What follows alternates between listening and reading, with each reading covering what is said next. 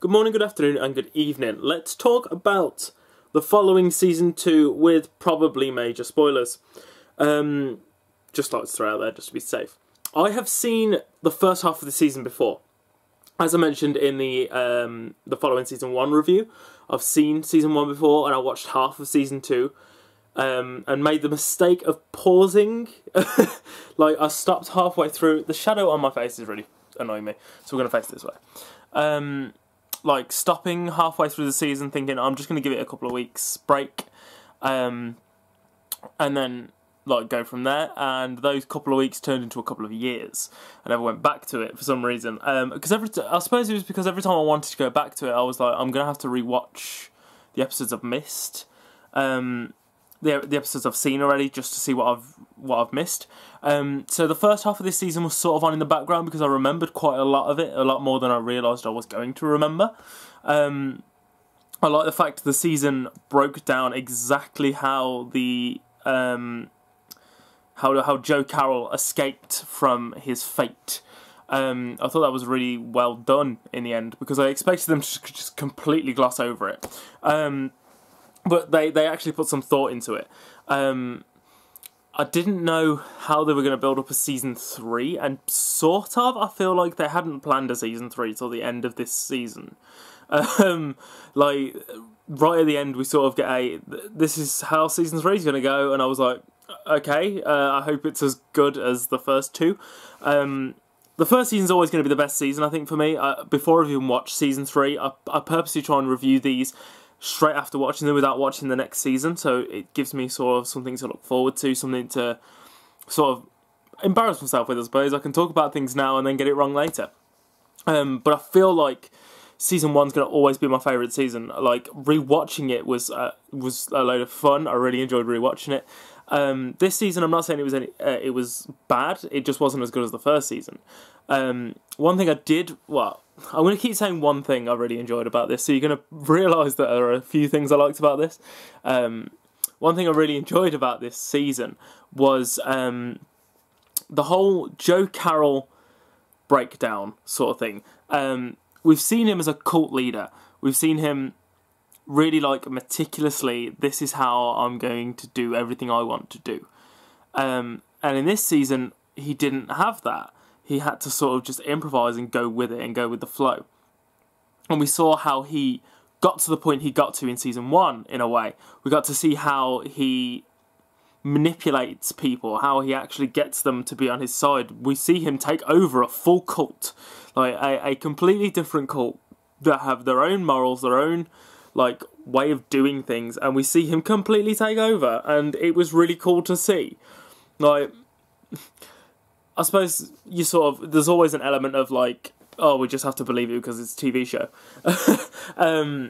But, like, when I watched Season 1, I was like, okay, everyone's just a fan of his. They've been fans of his for years, and they've formed a group. Okay, is he actually as good as they are making him out to be? Yes, he is. We see it ourselves, and I found that really interesting to watch. How he sort of did it, and this is like very different from Season 1. His character is very different from Season 1. Season 1, I find him very calculated. He knows what he wants to do and when he wants to do it. Whereas in this one, he's sort of sporadic and a bit more. I wanted to say moronic, but it's not that word I'm looking for. A bit more unpredictable, I suppose. He seems to just be like, okay, we're going to do this now, and hopefully that'll get people's attention. Let's do this now, and hope that gets people's attention. He's just sort of grasping at straws to sort of get what he wants from the whole thing. The whole I stopped the first time I watched this, and I found that out rewatching it. The first time I watched this, I stopped at episode 7 or 8, I believe. I can tell you exactly when it happened if you've ever seen the show. Claire Matthews is still alive. And that's when I stopped watching. It was the episode before we see Claire Matthews. And if I'd seen her, I'd have been like, oh, okay, and I'd have carried on watching more than likely. Because I wanted to know exactly what happened. And then they sort of break that down. They show you how that happened, and that was cool to see. I get...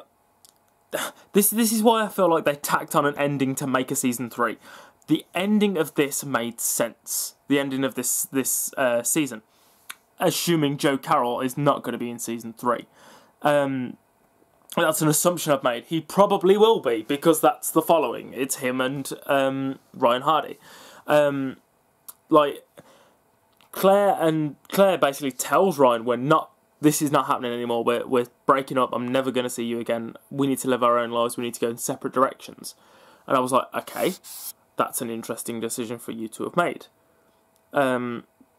It sort of closes that chapter, closes that book completely. Like, you wanted to see how they do, and it didn't go well, because now we've got season 2 with Joe Carroll. So she completely breaks it off, and she's never going to see him again. Okay, cool. Ryan arrests Joe instead of shooting him, because he can see the effect it's having on everyone else around him that he's grown to care about. So instead of like shooting him, which is the way you assumed it was going to end, the typical way it was going to end, he saw how the way he had been acting and his influence had taken over other people, so he was like, okay, he took a step back, he took a deep breath, and he arrested Joe Carroll instead. And I think that was good. I think that's exactly what needed to be done. I'm sort of glad he didn't go out in a blaze of glory in this season. He could be back in season 3, and he goes out in a blaze of glory there instead. But that made sense, and that sort of put everything in a nutshell there as well. Side relationships, love lives and stuff all came together. That was sort of capped off as well. The only thing that wasn't was the twins, and the twins were a really cool thing in this show. I loved the way they acted, what they'd say and how they acted and all of that stuff. I loved it. I loved their crazed family obsession that they had, where they'd kill people and keep them like around, like as if they were not dead, and talk to them as if they weren't dead. I loved that, and I don't know why, but I did, and I thought it was a really cool little thing, I suppose, for the season 2 we've been doing. I liked the two cults against each other as well. I thought that was interesting. Like both sort of playing to each other. Like, you think you're good, well, I'm better than you, and then vice versa for the other side. Them saving one brother and him getting away and someone helping him, so it's clearly happening for a season 3 that this person is going to be the antagonist.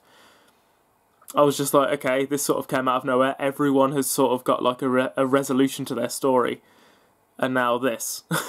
Okay, so I am intrigued by season 3 to see what happens in it. The one thing I'm going to miss completely from season 3 is Emma. Emma is was one of my favourite characters. I loved her in this show. I thought she was brilliant. I thought she played the role brilliantly, and I thought she was a great character. Now she's gone. So I am intrigued by season 3. Season 2 was good, just not as good as season 1. Let's see where they go with season 3. I hope you enjoyed this, and I'll see you again in the next one.